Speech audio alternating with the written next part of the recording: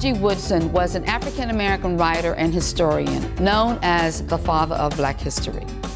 Born in 1875 in New Canton, Virginia, Woodson was the second African-American to receive a doctorate from Harvard University.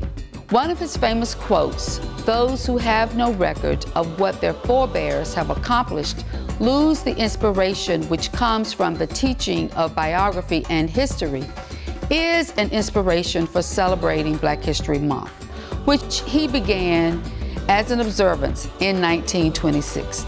And since that time, since 1976, Black history is celebrated during the entire month of February.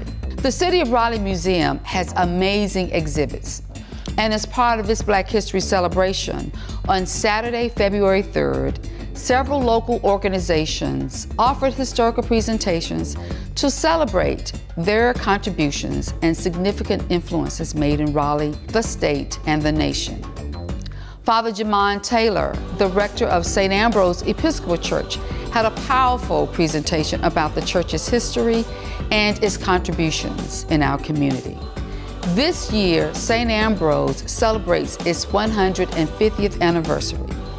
Father Taylor walked us through the church's life, starting with its first location not too far from the City of Raleigh Museum in downtown Raleigh, all the way to its current location in Southeast Raleigh. Well, thank you all for sticking around for the second program in today's symposium. And this is an incredible opportunity for us because, again, we mentioned earlier this morning, we oversee operations at the Pope House Museum, which is at 511 South Wilmington Street. And right next door to Dr. Pope's house, it was St. Ambrose Church until 1965. And so the history of the Pope family is so linked to this church. And we were so excited to call in St. Ambrose and to work with them, not only their exhibit coming up here in September, but how can we be a better partner in trying to celebrate the Pope House, which is, again, an incredible story. And so our next speaker is truly an example of when you can see that God has touched the heart of somebody and really changed their life direction. And so our next speaker, speaking the history of St. Ambrose, is Father Jemonde Taylor, who's the 11th rector at St. Ambrose Church. Father Taylor grew up in St. Matthias Episcopal Church in Lewisburg. He holds a Bachelor of Science in Mechanical Engineering from North Carolina State, a Master's of Science in Mechanical Engineering with a concentration in robotics, and vehicle design from Stanford University. So here's where the turn comes in. So Jemonde worked as an automotive performance design engineer for Michelin Tire Company in Greenville, South Carolina. So then it happened. For 3 years, he worked at that job until God came down and said, "You are in the wrong job." So he joined the seminary and earned his Master's of Divinity from the General Theological Seminary in the Episcopal Church in New York City in 2009. That same year, he was ordained as a deaconate of the priesthood. Prior to arriving at St. Ambrose, Father Taylor served as a priest in St. Michael and All Angels Episcopal Church in Dallas, Texas, as a part of the Lilly Foundation Fellowship, in addition to his responsibilities at St. Michael. Jemonde's ministry encompasses the Jubilee Park and St. Philip's School, and he lives in Raleigh with Kirsten Lee Taylor, his wonderful wife. So please help me welcome Jemonde Taylor.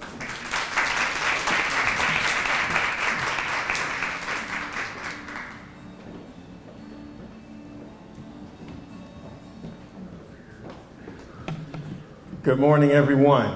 Good morning. I want to thank Mr. Ernest Dollar for inviting me to tell St. Ambrose's story, and I entitled this presentation, "A Church on the Move." That is both literal and metaphorically, because we have moved several times and we continue to be on the move in the community. I start off with this picture, actually a painting by Hale Woodruff, opening day at Talladega College, 1867, which is in Alabama. Now, this was painted in the 40s, so it actually wasn't painted during the time of the first day of registration. But 1867 is an important date for St. Ambrose, because St. Ambrose's beginning is with St. Augustine's University. And St. Augustine's University was founded in 1867, and St. Ambrose, 1868. So I imagine that the first day of registration at St. Augustine's University was maybe something like this. People who were once enslaved, registering, bringing any number of things. You can see a plow there. You can see someone carrying a burlap bag. Who knows what's in it? Maybe this is this gentleman's all the possessions that he owns. But whenever I see this painting, which happens to hang at St. Augustine's University, I think this must have been the genesis of perhaps many of the historically black colleges and universities that were founded around this time. Our founder was the Reverend Jacob Britton Smith, Doctor of Divinity. Very interesting man. He was born in Kentucky. He then went to seminary in New York City at the General Theological Seminary, the seminary I attended, and then became rector of a church in Newark, New Jersey. After the Civil War, he was very active in the Freedmen's Commission that was a part of the Episcopal Church. And one of the goals of the Freedmen's Commission was to help educate those recently emancipated people of African descent. He accepted the bishop's call to come to Raleigh, North Carolina, where he was rector of Christ Church, the church in downtown Raleigh, and also would help lead classes at St. Mary's School. St. Mary's School is an Episcopal school. Christ Church is an Episcopal church. In his position as rector of Christ Church in 1867, he founded St. Augustine's University, the university to educate, and by extension, what eventually will become St. Ambrose Episcopal Church for spiritual nourishment. So education of the mind, university, and then church for spiritual nourishment. This is a snippet from the North Carolina Legislative Act of 1868. So by an act of the General Assembly, 1868 to 1869, Chapter Law 51, these 5 individuals who were trustees were granted use of a certain lot at the corner of Lane and Dawson Streets. If you know where the Round Holiday Inn is downtown, this plot of land is just a little bit north. I think there is a Days Inn motel across the street. It's where the Melrose Mill restaurant and location is now. But the General Assembly said that the trustees could use that plot of land for 99 years for the operation of a parochial school under the auspices of St. Augustine's Chapel, which later became St. Ambrose's Church. The significance of this is that it shows some collaboration between government and religious life.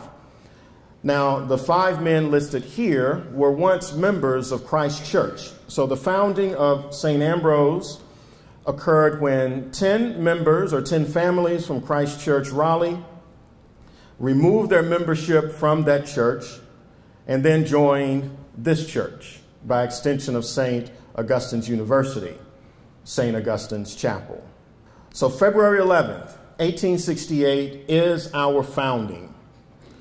St. Augustine University was organized in 1867, and actually the first class was admitted January 1868. And then on February 11th of that year, which happened to be a Tuesday, St. Augustine's Chapel, which would later be known as St. Ambrose Church, was organized by the diocese under Jacob Britton Smith, and that the clergy who served that church were the rector of Christ Church and also Father Smedes, who at that time had directorship of St. Mary's School. This year, February 11th, 2018, is on a Sunday. So we think it's providential that the exact anniversary, our 150th anniversary, is on a Sunday. And so we're having a combined worship service, which will be a week from tomorrow, at St. Augustine's Chapel on campus, where St. Ambrose will be attending. St. Augustine's obviously will be attending because it's on their locale, and also Christ Church, choir members, church leaders, all 3 communities, which is the genesis of St. Ambrose, will be worshiping on February 11th. One of the reasons I enjoy coming to the City of Raleigh Museum is the map on the left when you enter. I don't know if any of you have paid attention to that map, but that map is from 1872 by C.N. Dree, and it shows a bird's eye view of Raleigh, a map of Raleigh from 1872. It makes me wonder how he did that. This would almost be a drone shot or a drone picture today, but there was no drone in 1872. But somehow C.N. Dree, because of his skills with the paintbrush, was able to paint this map. And so when you walk into the City of Raleigh Museum, on your left, there is this map writ large. It's probably some 15 feet wide and maybe 10 feet tall. Well, in the mid-left portion of that map, the part that I have encircled there is St. Ambrose Church. So that means this is the earliest rendering we have of our congregation at the corner of Lane and Dawson Streets. And this is a zoomed in image from that map. And when you look at the ledger for the map, it says the Colored Episcopal Church. So the Colored Episcopal Church in 1872, when this map was painted, was at that time known as St. Augustine's Chapel, eventually to become St. Ambrose Church. Those of you who know Raleigh well know that that location is about a mile west of St. Augustine's campus.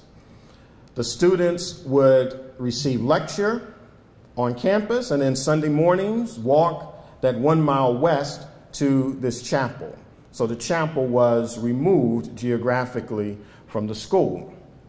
1879 was another important date in the history of the congregation, because before that time, St. Augustine's Chapel or St. Ambrose Church was not officially organized. People met there to worship, but the way the Episcopal Church works is that for a congregation to be officially recognized or welcomed into the diocese, it takes an act of convention, which meets once a year. So at the convention that convened in 1789, the diocese adopted a resolution to admit St. Augustine's as a parish. Now that's significant because other southern dioceses had separate designation for black congregations. So a black congregation could be admitted to the diocese, but it was in a black convocation or had a separate designation that really didn't have adequate voice and vote at convention. But North Carolina was different. St. Ambrose was brought into the family in the Episcopal Diocese with voice and vote and without a separate designation. That same year, 1879, the Reverend George A.C. Cooper died. Now, perhaps you've never heard of the Reverend George A.C. Cooper, but you've heard of his wife, Anna Julia Haywood Cooper. So they were married in 1876 at St. Ambrose Church. And he was vicar of the church. That means he had religious oversight from 1876 until his untimely death in 1879. Anna Julia Cooper never remarried, but certainly one of the shining lights in the United States and the world. A little nugget, Anna Julia Cooper is considered a saint in the Episcopal Church. So we refer to her as Saint Anna Julia Cooper. Her day that we celebrate is February 28th. And so each year we go to her grave site, we offer prayers, and then we go to St. Ambrose and have a worship service where we read scripture that pertain to her life. We read special prayers that pertain to her life, and then we receive Holy Communion. I think St. Ambrose is blessed because not only is she a saint from the church, recognized by the Episcopal Church worldwide, but also the Right Reverend Henry Beard Delaney. I will talk about him later. He is also a saint in the Episcopal Church, St. Henry Beard Delaney, and we do some of the same things for him that we do for Anna Julia Cooper. We visit his grave site. His day happens to be in April. I just talked about Henry Beard Delaney. Another important date in the history of St. Ambrose is a new name. So in 1896, we received a new name. That same year, Henry Beard Delaney, who at that time was a priest in the Episcopal Church and a very gifted man. If you don't know a lot about Bishop Delaney, certainly go to St. Augustine's University. After this talk, you're welcome to look at the artifacts. We have the chalice from 1892 that was presented to him as his ordination present to the priesthood. But Delaney was a remarkable man, born an enslaved person, entering St. Augustine's University, studying for holy orders, then becoming a priest, and later the first black bishop in the Diocese of North Carolina in 1918. But in addition to his religious work, he was a great musician, had a wonderful voice, a dynamic preacher, but he was also a skilled mason.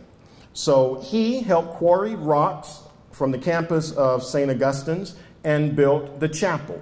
You know, the chapel is a stone chapel, and it mirrors St. Agnes Hospital, which during its heyday was the only black hospital, I would say large black hospital for African Americans between D.C. and New Orleans. Also, that hospital is the same year, 1896.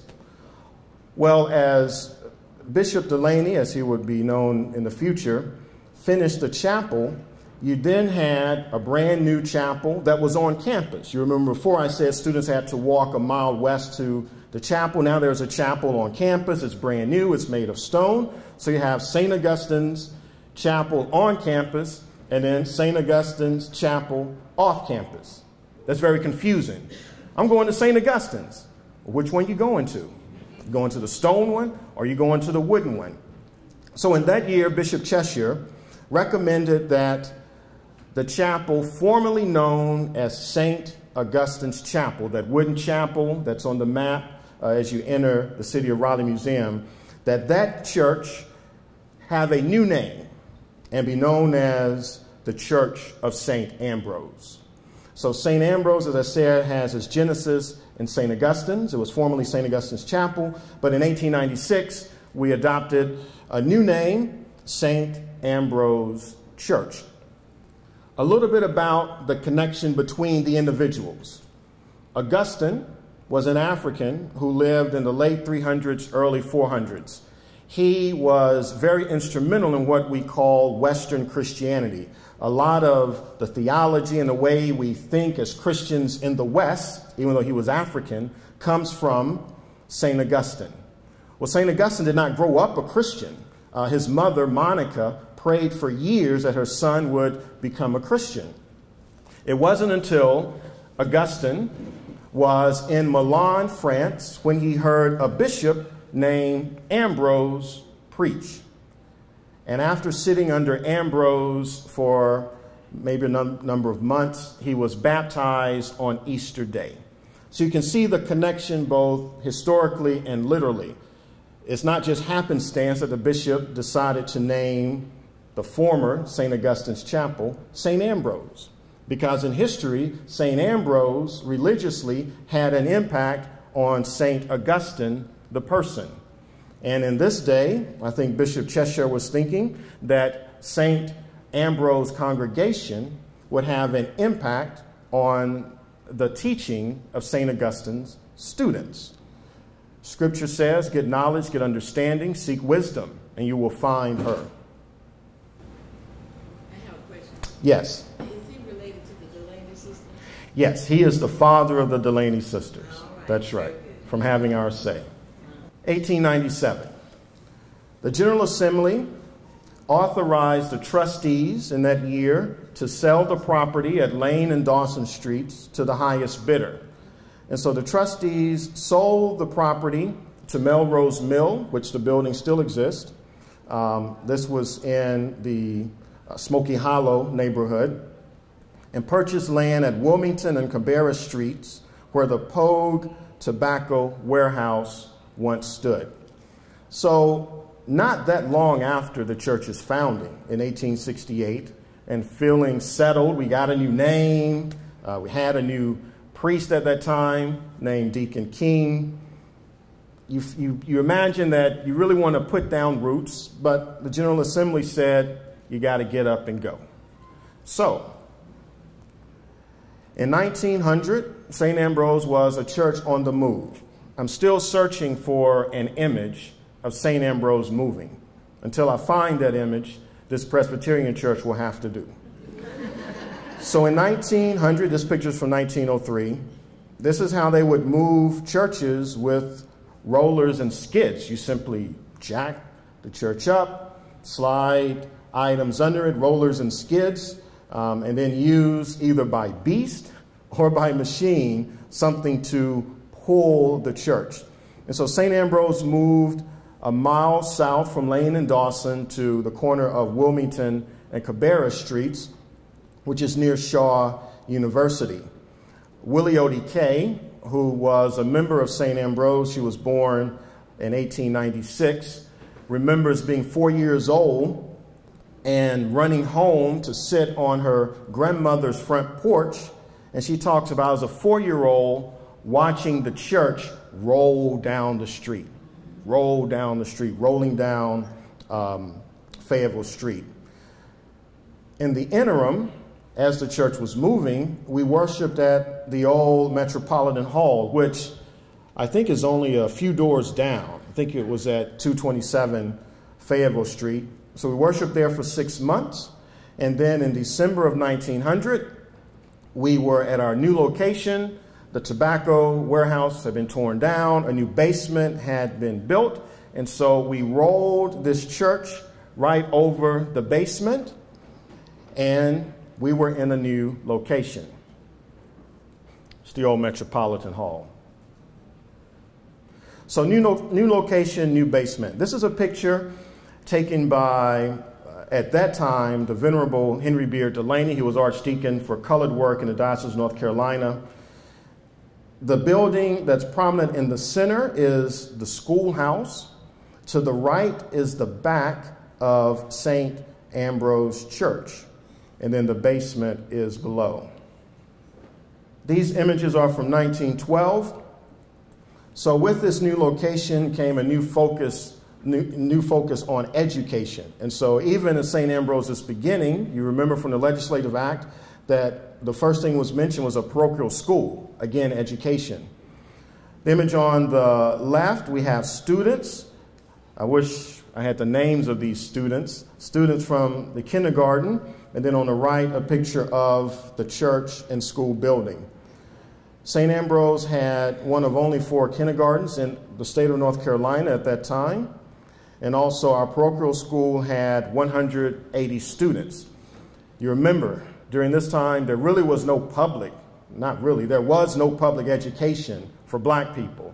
And so the churches picked up the mantle, the Episcopal Church, the Presbyterian Church. So St. Ambrose, doing its part, was educating 180 students. I did some analysis. I think at that time, we were educating maybe 10 to 20% of the students in Raleigh, black students. So quite an impact this church was having on the city of Raleigh. We stayed at that location until 1865. I mentioned that when we moved to Wilmington and Cabarrus Streets, that there was a basement. Many things happened in that basement. We just had a lecture from Delta Sigma Theta.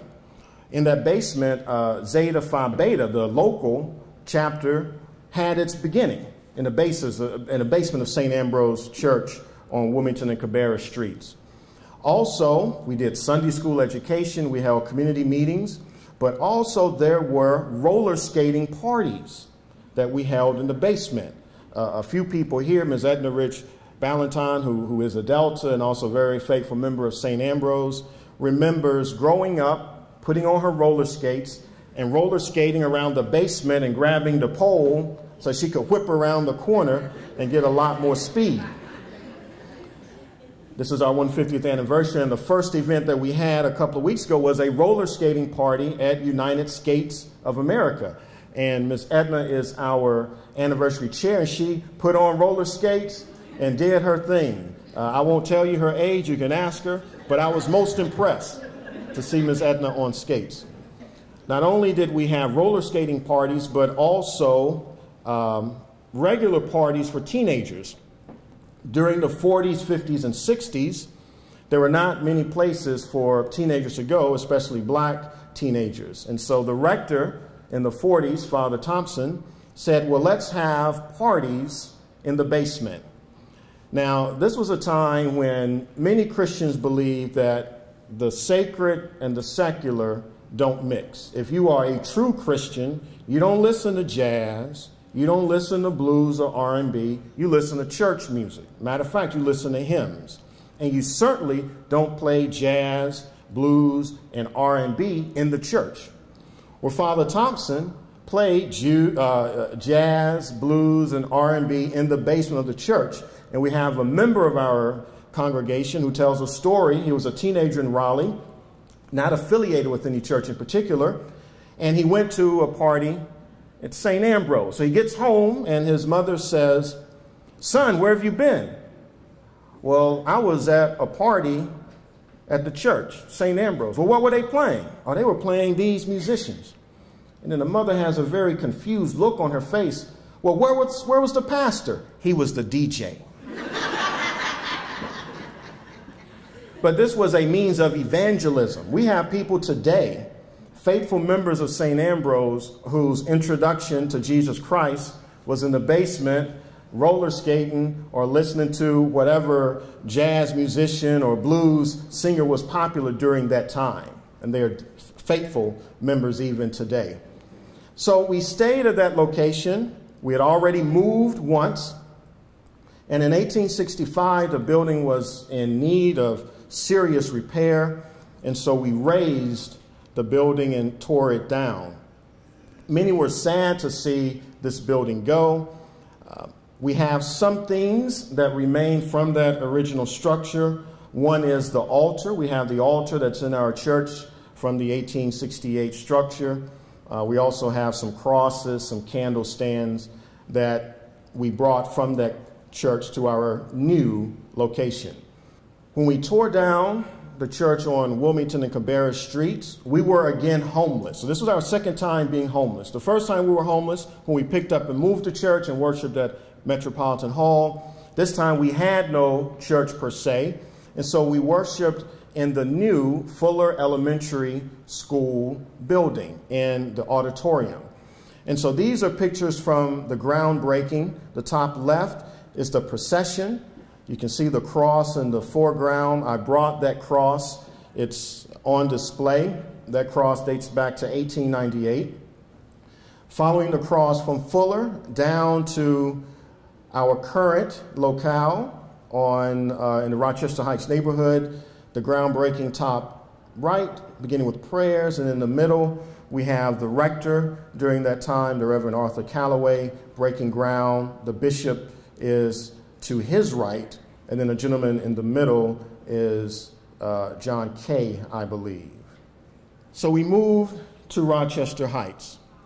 So Rochester Heights was the first neighborhood zoned by the city of Raleigh for black people to live during segregation, 1957.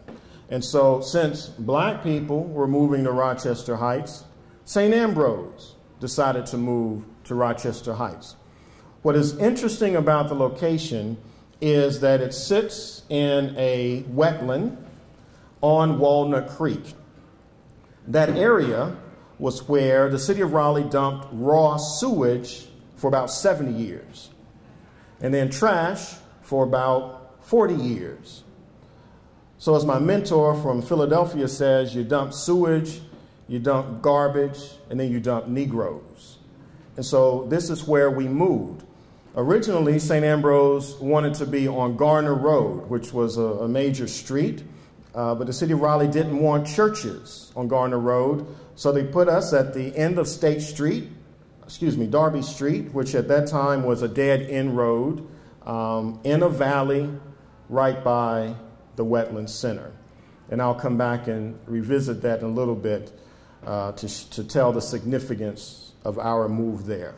So, video from 1963, I want you to listen to the music, and I'll talk about that later.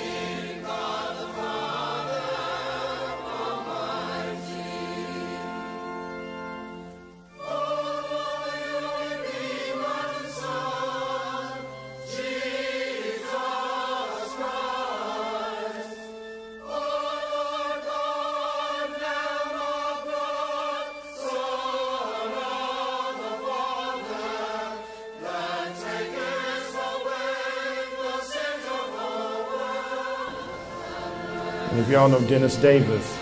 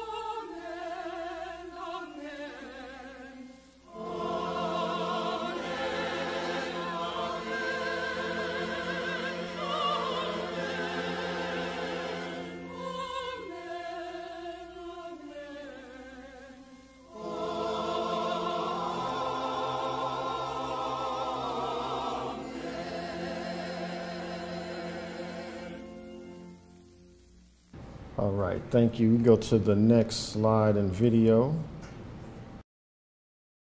Now, this is St. Ambrose Episcopal Church when it was located on Wilmington Street in Raleigh, Garrison Wilmington Street.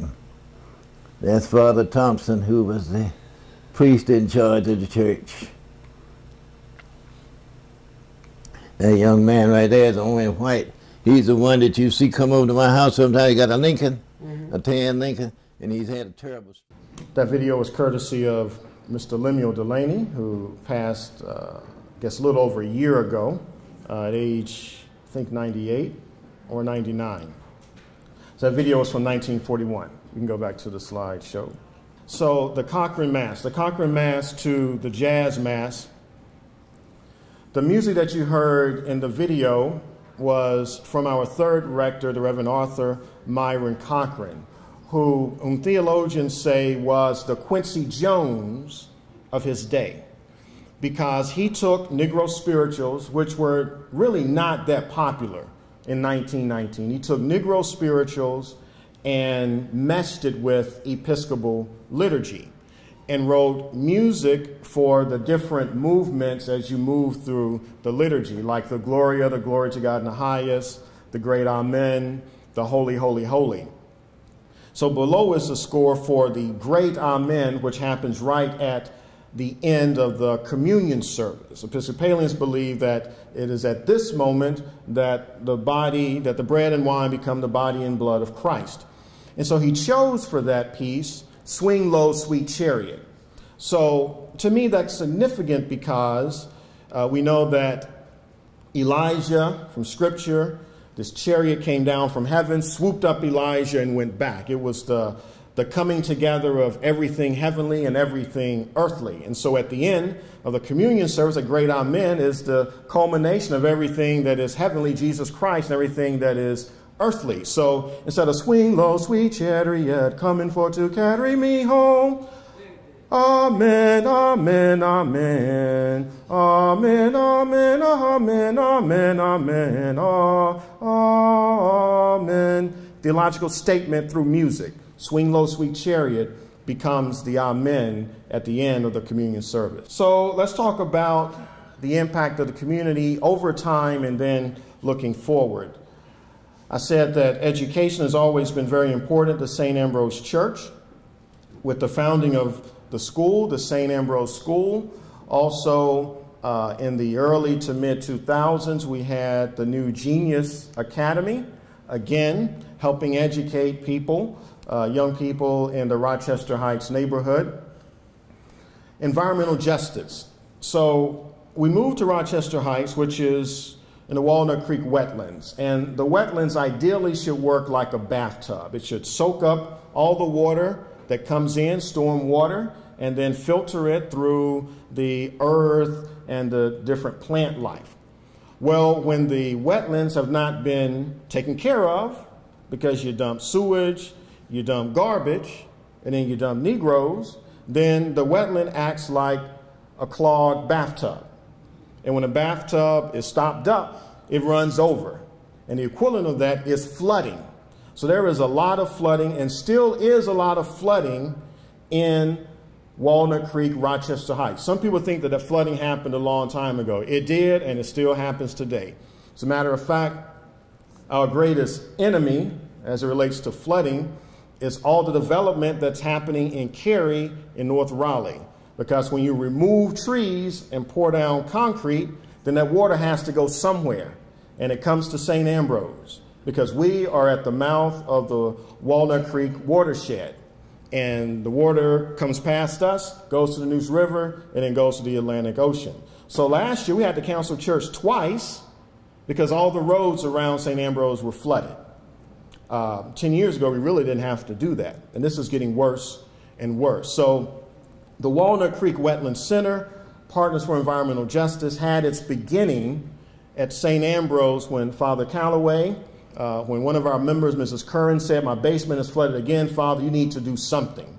So he empowered Dr. Norman Camp, who started Episcopalians for Environmental Justice, later Partners for Environmental Justice, and the culminating act of that was the construction of the Walnut Creek Educational Center. They're on Peterson Street, not far from St. Ambrose. And in 2014, some of you perhaps voted for the $92 million bond that turned the Walnut Creek Center, Wetland Center, into the Walnut Creek Park, a 42-acre park in Rochester Heights neighborhood. So we still continue to fight what I call environmental racism, because that's exactly what it is. Prison ministry. I'm going to read an excerpt from a 1906 newspaper. So this ran in the Raleigh Times, December 20th, 1906. Ben Williams, a 28-year-old Negro, was executed yesterday by hanging. In February, Ben Williams and Alex Clark, who both worked at the Seaboard Rail, became infatuated with the same woman. Clark found more favor in the woman's eyes, and Ben Williams grew wildly jealous. Ben Williams shot Alex Clark with a pistol in the front doorway of a downtown house in broad daylight. The Reverend James E. King, rector of St. Ambrose Episcopal Church, met Ben Williams in his jail cell for prayers prior to his execution.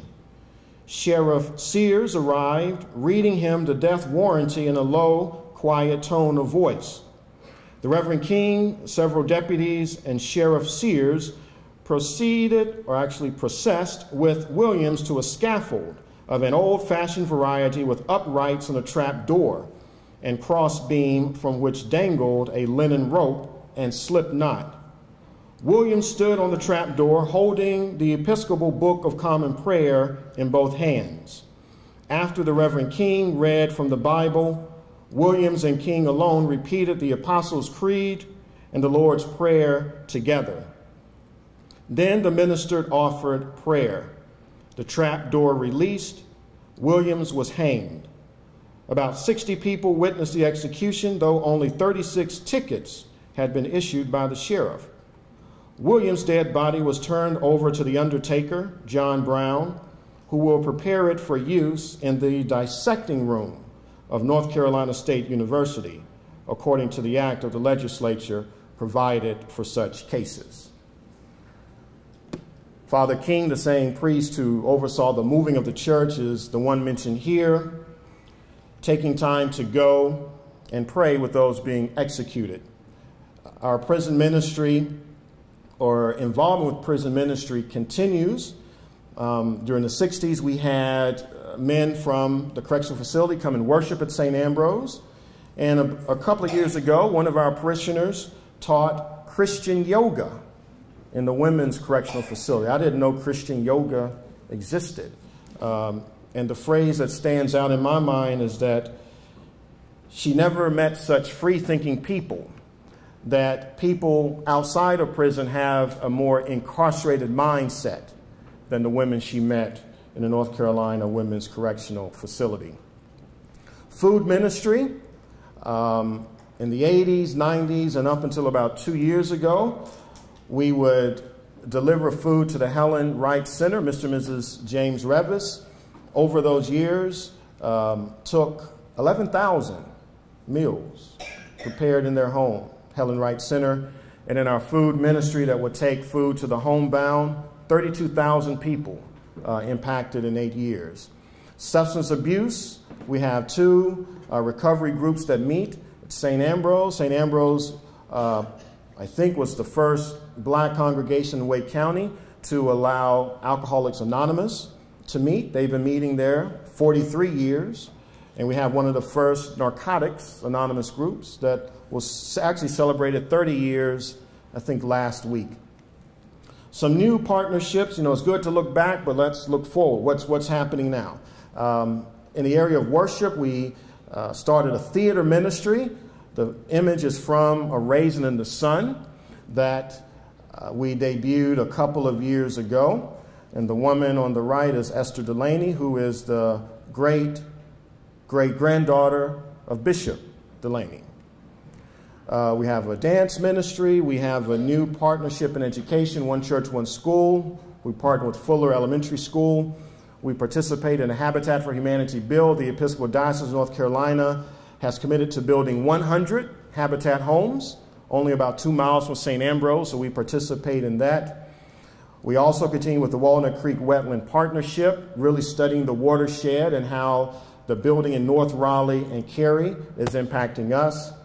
And also we are a part of the Wake County Sponsors, which is a new community organizing initiative that is starting in Wake County. That's been a quick snapshot of 150 years. It's been a good journey. We will be around for 150 more years because St. Ambrose is important not only in the fabric of the city of Raleigh, but in the fabric of people's lives. And I look forward to the future of lifting up the gospel of Jesus Christ. Are there any questions?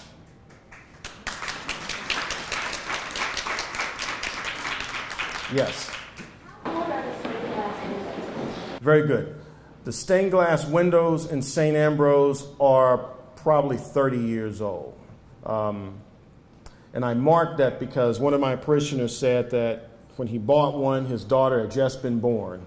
So I know the age of the daughter. So about 30 years. Yes.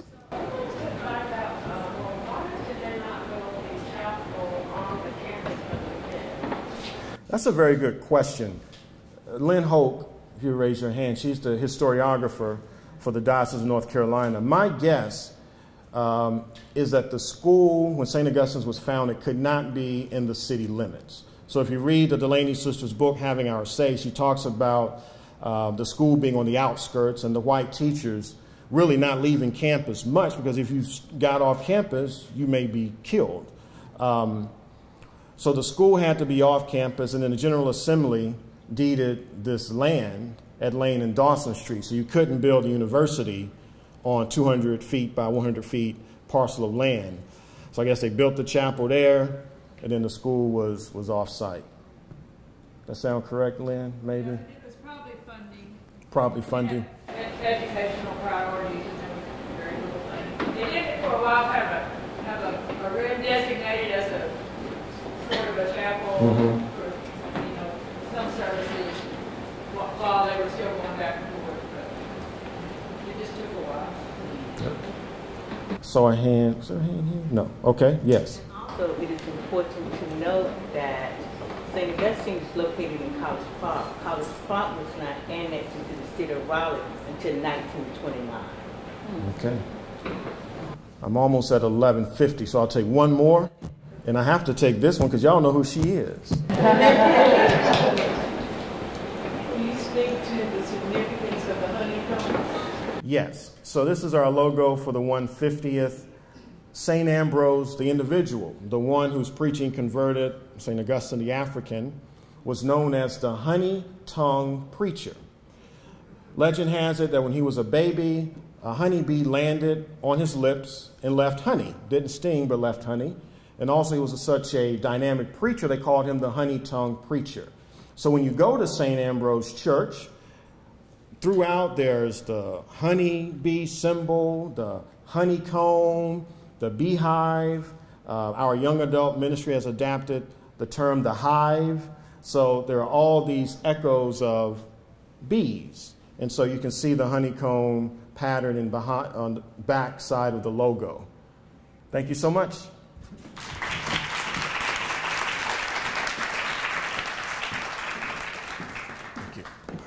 It's a wonderful, wonderful presentation, Father Taylor. It's wonderful. I love that video footage. There's nothing more incredible to seeing the past come alive and see the faces of those people. And so we're going to take a quick break, but I hope you'll stick around because we're going to really take that idea of the living, moving image and take it one step further to the 21st century to say how in the 21st century, in the next generation, are we going to tell Black history through technology. So it's going to be an incredible peek into the future. So I hope you all stick around for it, and thank you for coming. Links and ties. All of the presenters threaded the history of their organizations into the life of Raleigh to give visitors a better understanding of their significance in our community and our state. If you would like to know more about upcoming exhibits and events at the City of Raleigh Museum, visit the museum at 220 Fayetteville Street or call 919-996-2220 or visit the website. Thanks, and remember the words of Carter G. Woodson. Those who have no record of what their forebears have accomplished lose the inspiration when it comes from teaching biography and history.